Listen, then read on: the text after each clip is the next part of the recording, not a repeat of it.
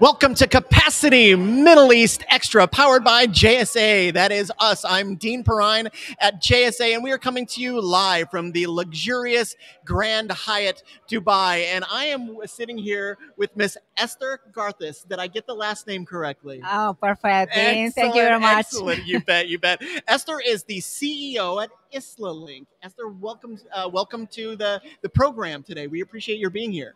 Oh, thank you. Thank you. That's an opportunity for us to be here, and so I appreciate that you have us today. You bet, you bet. So for our viewers that don't already know, why don't you tell us a little bit about Islalink? Yes, sure. Islalink is a company that it was incorporated 20 years ago. Okay. So we have operations in Spain. Mm-hmm. We started by building the connectivity from the Balearic Island to mainland Spain. Mm-hmm. And then the Canary Island and Morocco and a few other cables like we started the design like Link that connecting Lisbon with Brazil. Mm-hmm. So what we do is we're basically a neutral infrastructure company. Mm-hmm. So we provide services for other carriers to make able to build their businesses. So I understand that you had a very recent launch too. Some pretty big news. Why don't you tell us a little bit about that? We're very excited about that because we're just about RFS for our Ionian system. This is a system that will connect Milan to Athens. So we've built a new brand submarine cable between Crotone, this is the Calabria south part of Italy, to Preveza in the western part of Greece. Mm-hmm.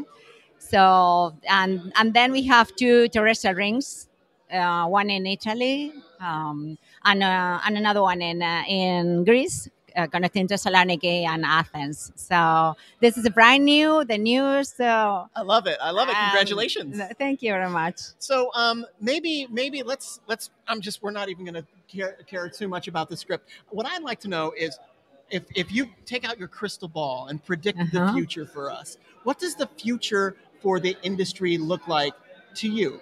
Okay.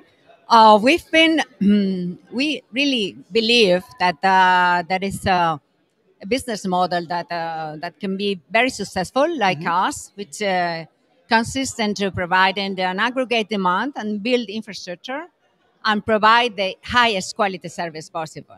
So this been work for us for 20 years, and we believe that this is going to be working for a longer term.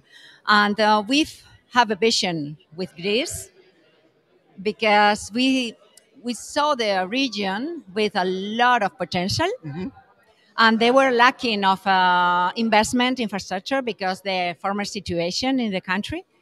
But we believe that this is a high potential region because they geographically they can be data hub for the future. Yeah. So that's why we invested in the region.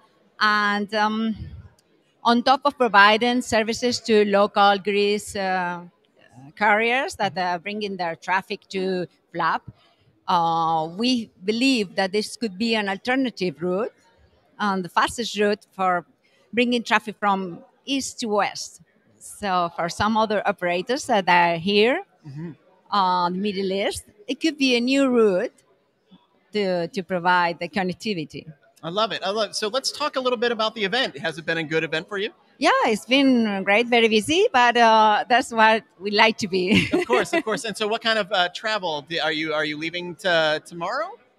We're leaving tomorrow early in the morning, yes, coming back to Spain, yes. Gotcha. Well, safe travels to you. We appreciate your being here. Thank you very much. Thank you. You bet, you bet. And thank you, viewers, for watching. We'll see you soon.